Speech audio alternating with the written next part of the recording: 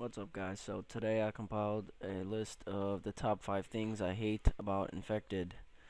Don't get me wrong, Infected is a fun game, but there's a lot of things that need to be fixed. Knife versus Barrett and Striker versus Jug are the stupidest game modes ever. People that join a game and don't play, and they do not get kicked for inactivity, and they automatically get a win. It's kind of stupid. I didn't know that Commando Pro was in Modern Warfare 3.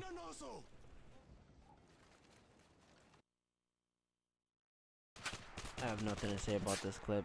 Play the game right or don't play at all.